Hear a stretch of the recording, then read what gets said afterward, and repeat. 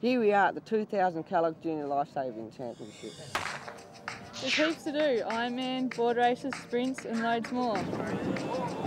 We are both juniors, but today we want to see what it's like competing at senior levels.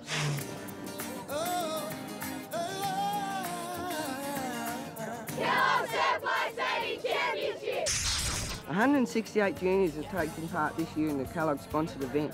Is it to become like Christy Munro, Dean Mercer, Stephen Short and become a senior competitor?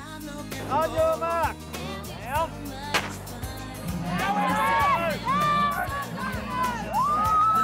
So Shorty, how did you become a senior surf lifesaver? Well, Johnny, I first became a nipper at first. I joined Richard Surf Lifesavers when I was 5, then made a nipper state team which travelled to South Australia when I was 10, and it just continued on from then. And how many interstate championships have you competed in? Well, Abby, my first interstate championship was when I was 10, and that was in Glenelg, South Australia.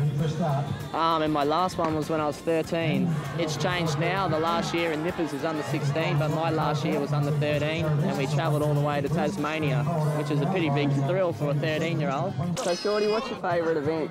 Well, John, my favourite event is the Ironman event.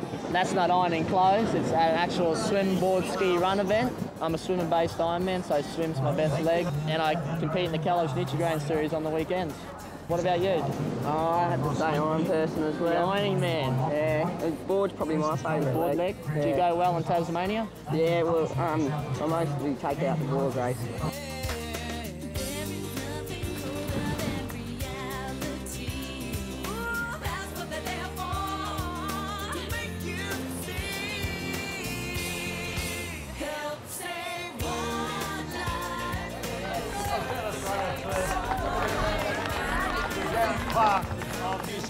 What about you, Abby? What's your favourite event?